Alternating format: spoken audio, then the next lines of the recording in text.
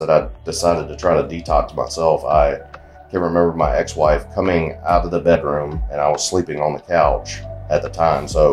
But I was in the living room, standing on top of a chair, listening to the wall because the TV was off, but I could still hear the TV playing. Yeah, it sounds like something you would think, man, that sounds like some heavy drug withdrawal right there. No drugs at all. That was years and years of alcoholism. When I try to stop on my own, it throws my body into fits.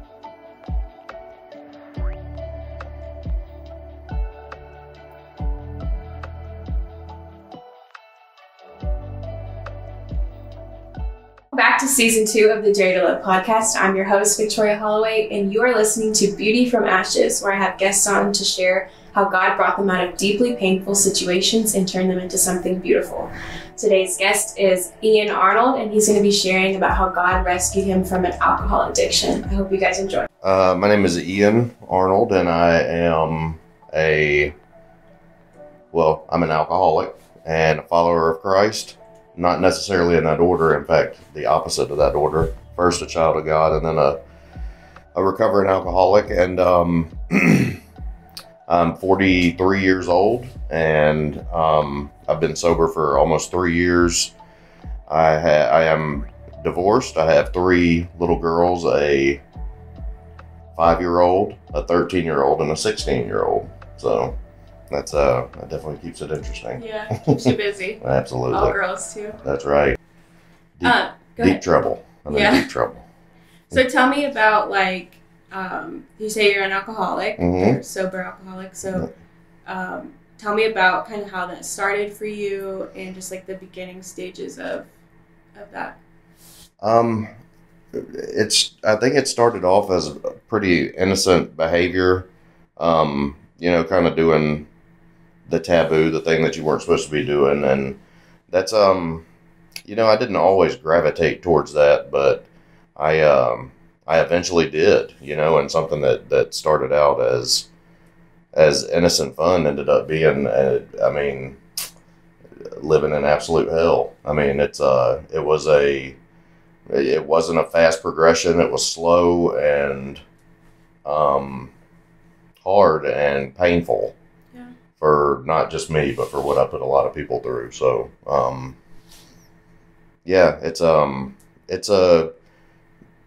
try to remember that it is hard, and it's difficult for me to have to turn and, look at the things that I did. But it's necessary, it really is necessary. God tells me that, everything that's happened to this point and those things that seem like they could have been the worst days of your life are, those were your turning points, and those, it got you to right here. And I'm pretty happy right now knowing that I'm living in His will. So that's comforting. Yeah. Yeah.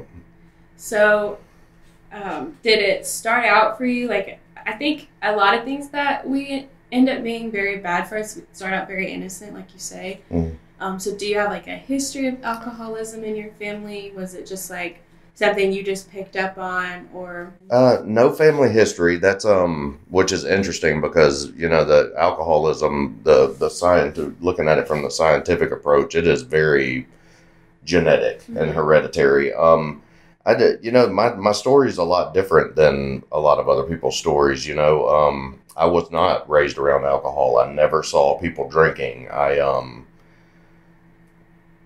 I just didn't. I had an uncle who it was like, oh yeah, that guy's an alcoholic, but he didn't. There was no drinking around us. I didn't have a bad childhood or youth at all. I was not raised around it.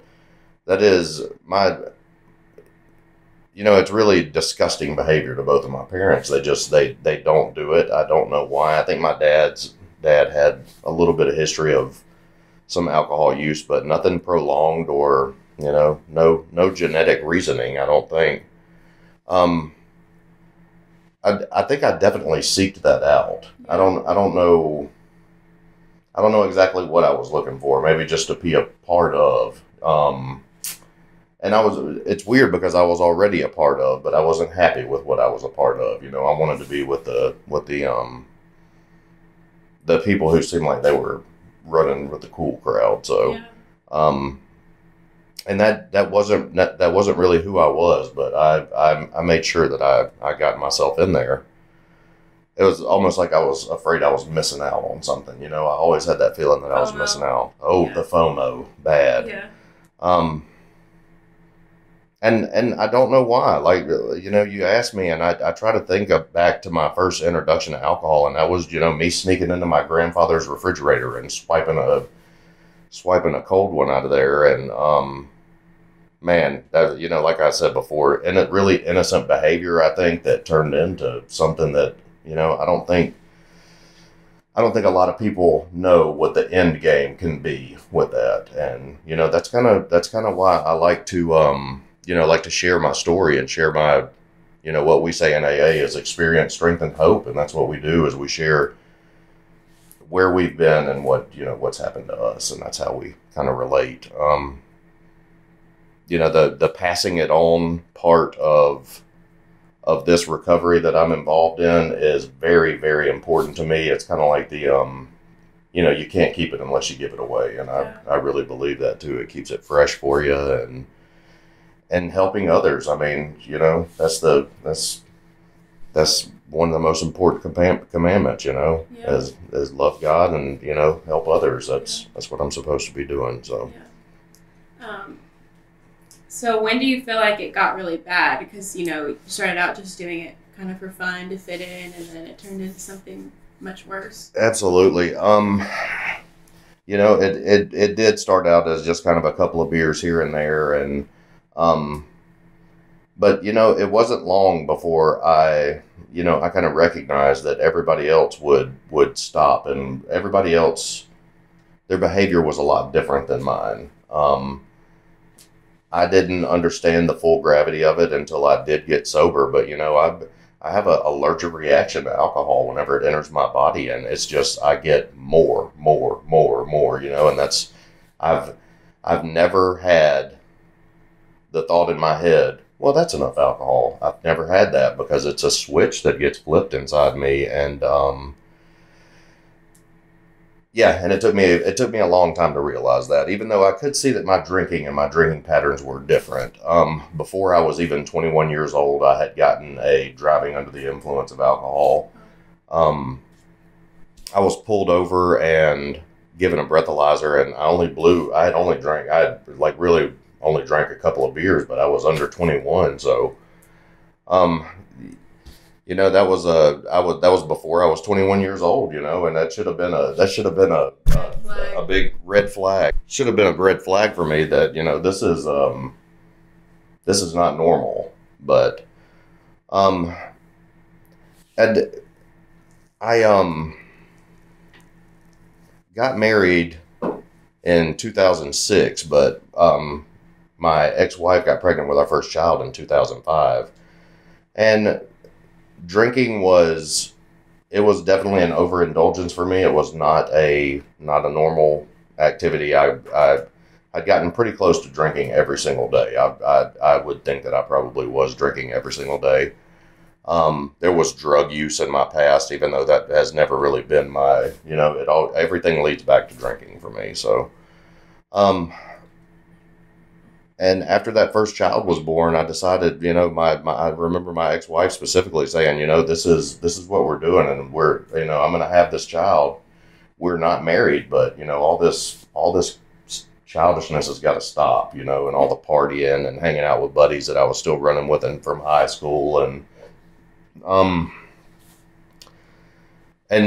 I thought that I would be able to do that, and it lasted for probably 2 months, and then turned into what I consider the beginning of my alcoholic drinking. So, and what that was just drinking every single day.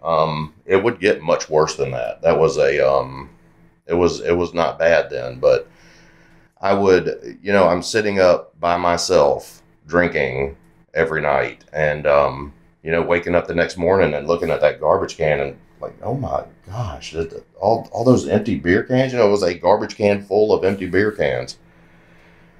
I knew that there was a problem then. I did, and I was probably 26 or 27 years old, and it just, it turned in, that started a pattern of me drinking by myself, which was the way that I did it. I don't drink normally, so when you see television commercials of people sitting around a campfire, that is not how I drink. I'll back up and say, first of all, I'm not pro or anti-alcohol. Alcohol is something that's there. My kids will tell you that I'm probably anti-alcohol because I'm like, if you ever drink, it terrifies me that, passing on that thing that I know is genetic. But it's I don't think it's inherently evil. And I know that there are people who do that. And, I've heard it equated to normal people start drinking and they're like, whoa, they get that feeling. They're like, I better slow down. Well, my reaction is opposite. And it's a scary thing. It really is. It took me a long time to realize, what was going on. And that was that if I start drinking, I am not able to stop until, until one of several things happen. And that is either I end up in jail, I end up passed out somewhere, or I end up, somewhere I'm not supposed to be. So, it was awesome finally realizing what was happening. The alcoholism, like I said, was a slow progression, and it took about 20 years for it to reach a point where I was drinking around the clock, 24 hours a day. But it happened. I get, like I was saying, those caution, those caution flags, caution lights, I could see them everywhere. I would, by this time I had moved and up to Jefferson, Georgia, which was not good for my drinking at all. It was still pretty rural up there, and I started, drinking every single day. If it was the weekend, I would start drinking. I'd try to wait till lunchtime, and and that progression just, it just picked up. Sorry. Go ahead. I was gonna say, do you feel like you mentioned several times that like you knew that it was bad and you knew that it was like the red flags were going off? Do you feel like you felt like you couldn't stop on your own? Like, was it something that kept you from seeking help at the beginning? I don't think I would have been willing to recognize that I couldn't stop on my own. I would lie to myself and say, you know what, if there comes a time where I need to stop doing this, I'm going to stop. That was an absolute lie. There was no way I could stop. It took rehab for me to stop this past time. So you brought up your family, and you have 3 daughters. You're just talking about how you had just had your first one when your ex-wife was like, it's time to stop. So how did that affect your family as a whole throughout all of the years that you were addicted to alcohol? The effect on my family was terrible, especially my mom and dad. I can still see, whenever the phone rings at my parents' house, if I'm over there, my mom jumps, and there's lasting effects, from that. I'll go back to, I do have a daughter, and then my wife and I, we moved and had a second daughter, and I remember her being born and saying to myself, this is it. This is what's going to change it. It never did, It was always back to that old place where I was, the only place where I was comfortable, which was inebriated. The effect on my family is something that tears me up. In Alcoholics Anonymous, we do things where we call, making amends. Well, the amends that I have to make to my parents is going to have to be just me staying sober, that what we kind of call a living amends. My dad would, I don't know, first of all, my dad's not a Christ follower. My mom is. I didn't grow up in church necessarily. My mom would take me when she went, a couple of times a month or something like that. But my dad is not is not a Christ follower, but it's strange because, you know, he has definitely shown me how to love. He has. If I had done, let me rephrase that. If someone else had done to my parents what I did to my parents, I would hate that person. I would hate them. And that's, you know, that's kind of what you get with alcoholism. It's a very, very selfish, you know, disease. It is. I look back at that, and it's you know, it's sometimes when I think about it, it's hard to live with that. It is. I got married in 2006, and we had dreams. We had healthy dreams, I think, of just raising a family. You know, we moved out to Jefferson and bought a couple of acres and a house, and when that happened, it just, you know, my drinking just kept increasing and increasing. I got a job working for a distributor for a outdoor power equipment parts, and I just kept getting promoted at that job, you know, and my drinking just kept increasing and increasing, and I don't know why or how that worked that way, but we were happy. You know, there was a time whenever we were happy, and you know, my drinking completely destroyed that. I took what was a happy marriage, what was a happy, you know, parent-child relationship, and I destroyed all that. Drinking, whenever I am a feeding alcoholic, takes precedence over everything. It doesn't matter. I can tell you that I love my kids, and I do love my kids, but I choose alcohol over them every time if it's in my body. So, it's a destroyer of families. Alcohol is. I look at other people that I know and people who are using alcoholics and see what it does to their family, and hear about, you know, this same pattern that I went through, which was night after night of, are you drinking again? No, I'm not drinking, you know, and it just turned into a huge argument. I completely burned, you know, that happy relationship, the dreams of the woman that I married and the woman that I loved at one time, and, you know, I burned them to the ground.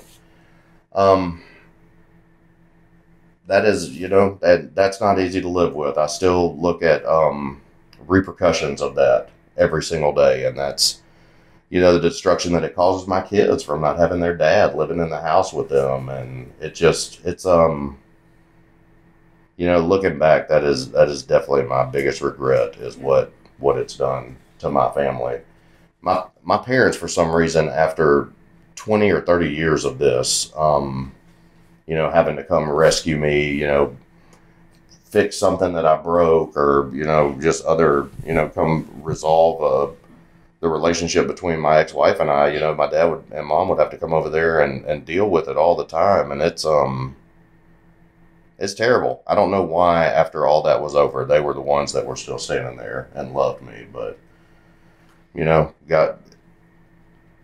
I think it's pretty neat, though, just your testimony in general, for two different reasons, is that, like, your parents are such, like, a example of, like, Christ's love for us. Like, they pursue after you, even after you've constantly, you know, as you said, 20, 30 years of alcoholism, and they're still pursuing after you to be there for you, and that's exactly what Jesus does for us. Absolutely.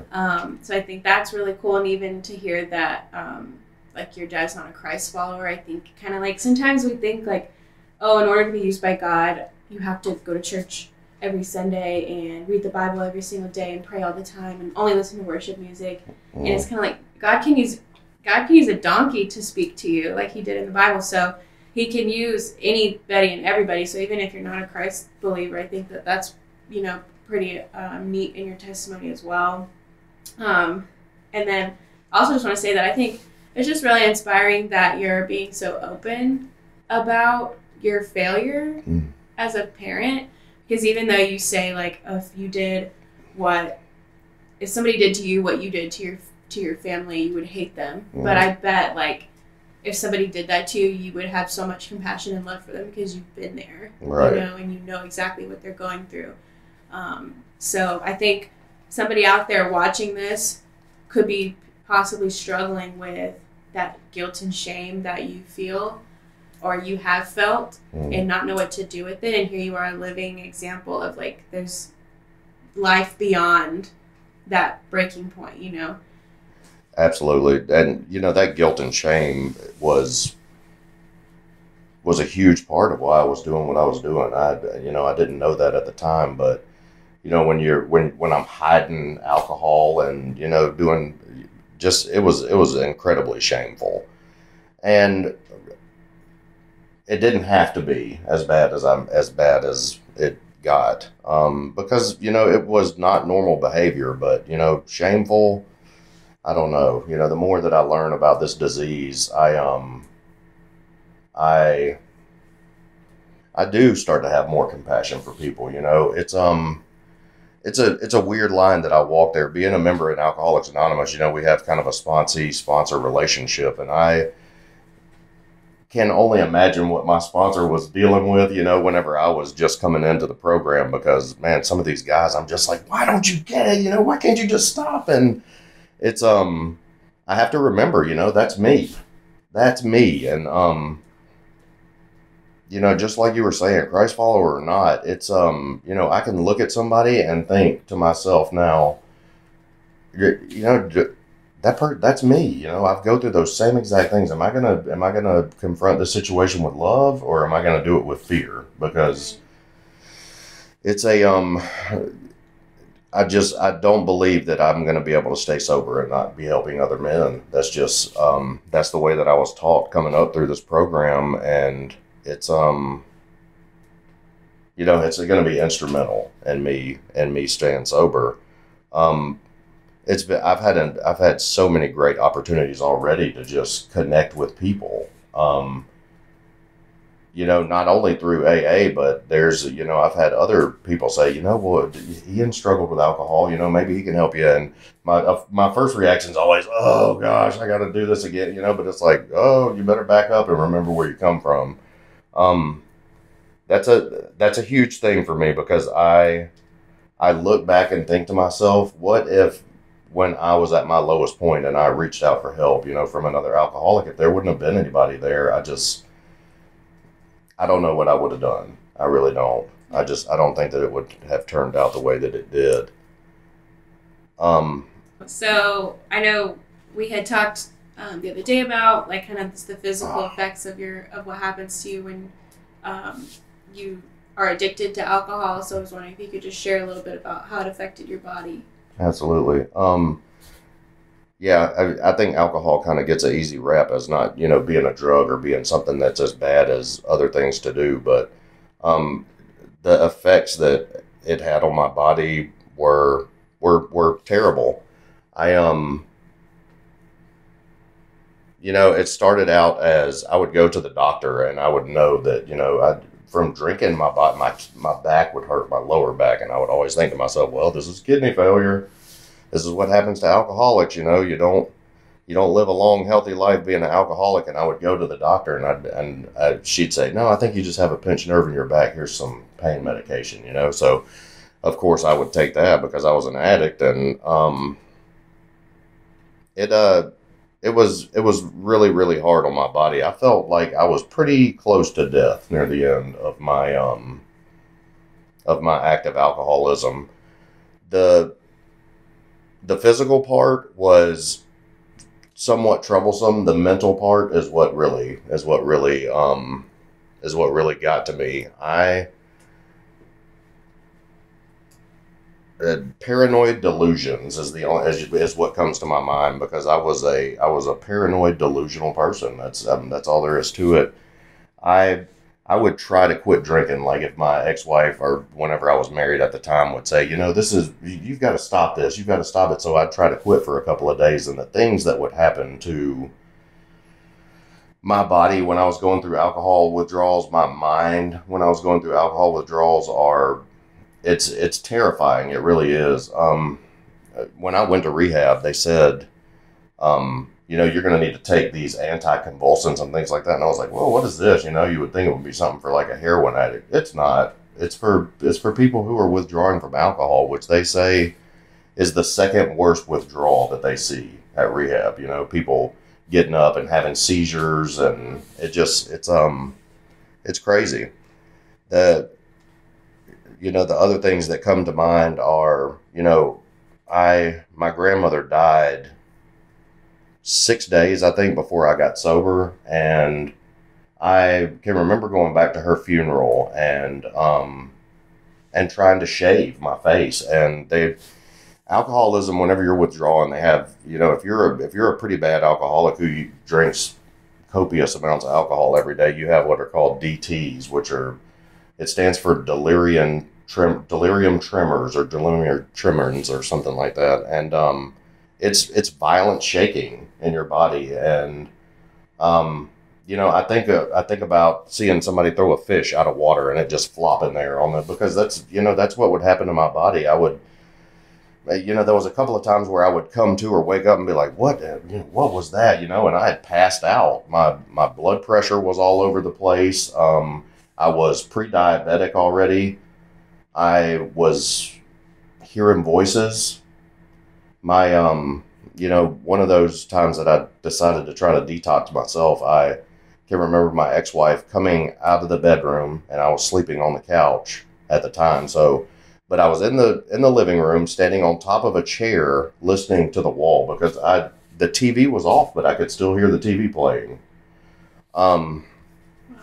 Yeah, it sounds like something you would think, man, that sounds like some heavy drug withdrawal right there. No drugs at all. That was years and years of alcoholism. When I try to stop on my own, it throws my body into fits. So it's not only the physical pain of your kidneys, my ankles were swelling. The physical part was easy. It had driven me to the gates of insanity.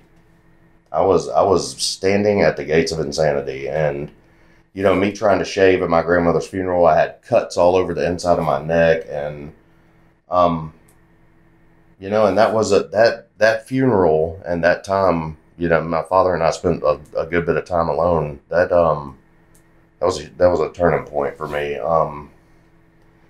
My dad could see what was going on, and I asked my dad, I said, I'm not going to be able to go to this funeral unless you go get me some alcohol, because I can't stop. I physically cannot stop, shaking. And even worse than shaking, I don't know, it was twitching, and it was I'm sure it was painful for him to watch. It was terrible. I looked at my dad and said, Dad, you're going to have to go get me some alcohol so that I can go to this funeral and do what I need to do, to get through that, because it's about me, right? Do what I need to do. And I can remember my dad looking at me and saying, I'm going to go do this for you. And he said, I want you to know right now that I'm going to have to look at your mother and lie to your mother about where I'm going. And he said, out of almost 50 years of marriage, I don't lie to your mother. So that lets you know where we are right now. And he looked at me and said, we were in Mississippi at the time, and looked at me and said, when we get back, this is over. This is over. So I could, I guess it was because I had not been drinking for a couple of days. For the first time, I could see what I'd been doing. That I had been absolutely tearing my family apart, and it was continuing until then. I went into rehab 6 days after that, and I had a spiritual experience that was like something that I've never had before. I used to sit while I was drinking with my Bible in one hand and with, a beer in the other hand, saying, God, why won't you take this from me?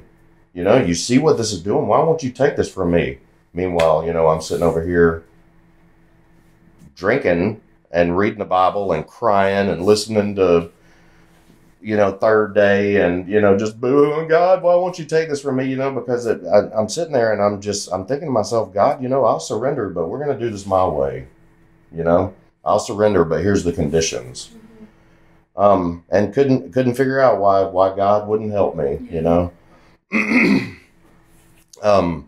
And he was helping me the whole time. He really was. You know, whenever I went into that rehab for the last time, I finally, you know, I feel like that physical separation from society is exactly what it took and what I needed to have the experience, you know, and to get real with God. And I did, you know, and I surrendered there, and I hear that, you know, that small voice in my head all the time saying, go get your Bible, go get it, open it. And that's what I did. And it just, for the first time ever was done, you know. I felt like that. Yeah. So can you explain just a little bit more, like, spiritual experience? Like, what do you mean by that? Was it introduced to you? Like, was it something, because you talked about having a Bible, so was it something that you kind of... It was something that I was familiar with, hearing about it in AA. You know, the people who wrote and came up with the program of Alcoholics Anonymous, his name was Bill Wilson and Bob. You know, he says that without a spiritual experience, it can't happen. I don't know why that happened. I've had many spiritual experiences in my life. God, I think, has said, this is not how we're going to do this. This is, you got to change your ways and repent. And I never would do that. I wouldn't do it. You know, I would tell God no. And I think that had me on the run for a long time. That particular spiritual experience, I don't know why or how it happened when it did, but I just had a feeling that I hadn't had in a long time. It was a sense of peace, and it was a sense of being where I was supposed to be, doing what I was supposed to be doing. And, you know, I think I look back at it, like I said before, you know, and think about all those hard times and how bad that was, and just, you know, see those as those were my turning points. That's where God was. Yeah, those, he met you at, yeah. And I don't even know how to explain really what happened, except for saying that I had a peace and serenity that I had not had before. I had the feeling of, this is done. This is over. And I don't, you know, I think the biggest part of that spiritual experience was me asking God to remove that, you know, is that I know that this is not going to be something that I can just sit on my rear end and hope to battle. But God, I need you to take it from me. I need, you know, it was a mental obsession, is you know, coupled with a physical addiction. And that mental obsession was from the time I woke up until the time I went to bed. I thought about drinking. I thought about my next drink. I thought about where I was going to buy. And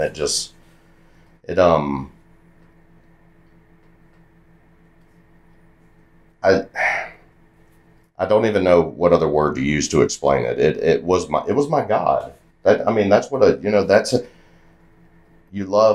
how I love God now. It's how I craved and sought after that next high. And when I asked God to relieve me of that weight, I guess, getting lifted off my shoulders of not waking up, not thinking about it every waking minute, to not thinking about it at all. I have no excuse, no reason, no nothing to have a lack of faith, you know, because people talk about seeing miracles, and if you go from being completely obsessed and addicted to something like that, where you have to have it every minute of every day, and then the next morning I woke up and that was gone, that was as spiritual as it got for me. I couldn't, and I don't thank God enough for that, because that's what saved me. I don't even think about alcohol, or I don't think about that drink being a solution for anything in my life anymore. I know that the most insane thought in the world to me, and it happens sometimes. I mean, they pop up when I see billboards or commercials. I'm like, oh, well, that would be, nope, I don't drink. I can't drink. But yeah, the weight of that bondage being lifted off of me was incredibly spiritual, and it freed me up to have a life again. So yeah, I think, oh man, that's so awesome. Like, just like it makes me think back to when, like, I'm not an alcoholic, but it makes me think back to when I made that choice for myself, and it really is such a personal thing. Like, we can sit here all day and talk about our personal relationship with God and share with people, but until you experience it for yourself, it's just like he's so personal with us, you know. So it really touches you in like a whole new way, and just hearing you talk about, you know, feeling that weight lifted off. When I gave my heart to the Lord, I went to the altar call, and I was going through like a lot personally and with my family and stuff like that, and I didn't go to church either. So I remember, you know, I'm raised in a Christian home. You know, my dad, he's very spiritual and he's constantly giving advice and wisdom and stuff, and my mom's the same way. And I just reached a point in life where I didn't want to go to church or be around Christians or do anything like that. I was so over it. And I was still in high school, and I remember going to telling my parents I was going to go to church, and they were like, okay, you know, and then just sobbed the whole service because I was just like so overwhelmed and just didn't know what else to do. And then feeling physically lighter, like I genuinely felt like a weight was lifted off my chest, like I could stand up straighter afterward, and you know, and so it's just like it really is so freeing to be in a relationship with the Lord, like the freedom that you feel. It's like there's that saying, it's like you don't know that you're breathing toxic air until you breathe fresh air or something like that. And it's so true. Like, you don't realize how bad it is until you experience Jesus, and then you're like, wow, this is really nice. Like, you know? So I think that that's really inspiring. So you said, you know, how long were you an addict? 30, 25? 20, I think 23 years. Okay. Mm-hmm. Yeah, until I was 41, 40. So, yeah. So how is life for you now, sober? It's unbelievable, you know, and kind of talking back to that relationship that we were just talking about. I always sat in church, and I would go to church and sit there, and it was almost like there was that buffer that I was putting between the Lord and myself. Was, you know, yes, God, I'll surrender everything. I'll give everything to you, except for that one thing in my life, except for that one thing that I want to hold on to, you know, that thing that's destroying my family and killing my body and causing me all this pain. You know, I want to be fully surrendered, God, but I'm not letting go of that thing. I don't even know how to describe how it feels sitting. Well, it's a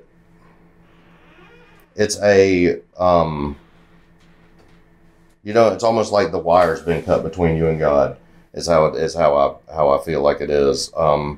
That relationship is there, but it's you know, I'm not doing my part. Of course, He's doing His part, and I'm not doing mine. Being able to go to church now and worship and have that, you know, just that ultimate intimacy. It's me and God, you know, when I'm in that space. And yeah, it's incredibly freeing. I mean, that's, you know, and that's where it starts for me. I was introduced to a new church and a new pastor who has just been an unbelievable teacher for me, out in Loganville where I live, and they had a recovery program there. So my girlfriend now and I have been, you know, pretty heavily involved in that recovery program. They send people to us, you know, at the church who are struggling with addiction and stuff like that. Especially her. There's a huge need for women to reach out in this recovery thing for other women who need it. Which is how we stick with it in AA. It's men with the men, women with the women, and she's been an incredible blessing in my life. God has also shown me, and and tells me you're where you're supposed to be when you're with that woman. She has just got the biggest heart I've ever seen. So getting involved in that church, getting involved with my girlfriend, and then in the recovery program at the church have all been instrumental. I try to stay knee deep, in the middle of the bed with AA. I'm really involved. Sometimes I think over involved, but it's almost every week I have something which is either a committee obligation, an obligation of my group, and that keeps me busy. God's first, recovery is second in my life. I wake up every single morning because of what I've been taught in the program of Alcoholics Anonymous, and I hit my knees. I thank God for letting me wake up sober again. I tell him how grateful I am, and I tell him to relieve me of me, Man, alcoholism is a ugly, ugly, of course, deadly disease. And, I wish that there was something or someone, actually, I don't wish that, but, there's a lot of people who have family things like we were talking about earlier to blame on that. I am solely responsible for what has happened to me, and what has happened in my life, the destroying of that family, the fact that I have to pick up the piece that, the pieces need to be picked up for these children who had no say-so in the matter. But, today I can deal with all that. I have a strong group of men around me. I am involved at church, which is something that I never would have, I've always heard them ask for, if somebody could work the parking lot, and I'd slink out the back again. Now I'm out there directing traffic in the parking lot. I want to be involved. And, not only that, but, what I think is probably the greatest benefit and where I get a ton of joy is my children, From the moment that I had my first child, and all three of them, God, I feel like I'm supposed to be a dad. I'm here to help people recover from alcoholism or whatever. I'm here to serve God, and I'm here to be a dad. And I feel like that's exactly what God wants me to do. And I can't describe to you the relationship that I have with my kids. It's unbelievable. I finally feel like that I am getting to be the person that I'm supposed to be, getting to be the person that God wants me to be. I pray every day that it's not my will and it's his. And I feel like that if I can stay surrendered and I can stay living that way, that I just don't want it to stop. So my answer to the question is my life today compared to what it was 3 years ago is a miracle. I've witnessed a miracle, not only through the program of Alcoholics Anonymous, but, through that relationship. Yeah. So with Christ. Yeah.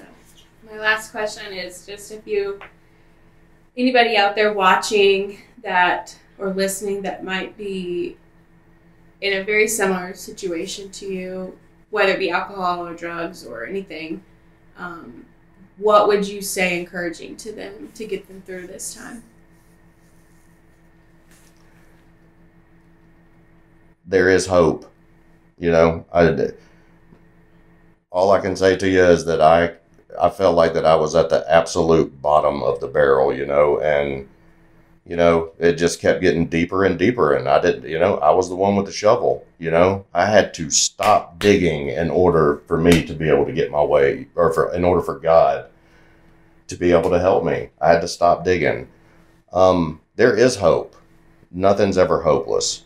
This, I look back now that I've got a couple of years of sobriety under my belt, and I think, whoa, man, that took, why did I wait so long to do that? None of that matters now, none of it matters, because I can look at myself in the mirror and You know, I can look at my kids in the eye. I can look at other people in the eye, and you know, don't give up. But it's hard, and it takes work. It really does. That's the part of this that really scared me. As I thought to myself, man, I'm gonna have to really work for something now, and but it's worth it. It's totally worth it. I don't know how I can explain to someone being given your life back or being given a second chance, but it's out there and it's waiting for you. Asking for help is not easy, but man, if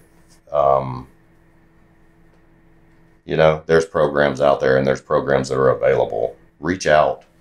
You know, they say a sick mind can't heal a sick mind, and I really do believe that. You have to get first of all, you're battling a disease, you know, and you've got to get with somebody that understands this. And there are programs out there, whether it be Alcoholics Anonymous, Celebrate Recovery. There are people out there who will help you. Reach out for help. Well, thank you, Ian, so much for coming on. I think it's just great. I really do feel like this podcast is going to be like whoever it touches, whether it be one person or hundreds of thousands. So I think it's really courageous that you came on and shared your story, and I think it's going to be really inspiring for a lot of people out there because, like you said, alcohol, I don't know if it's different in other countries, but in America, it's like,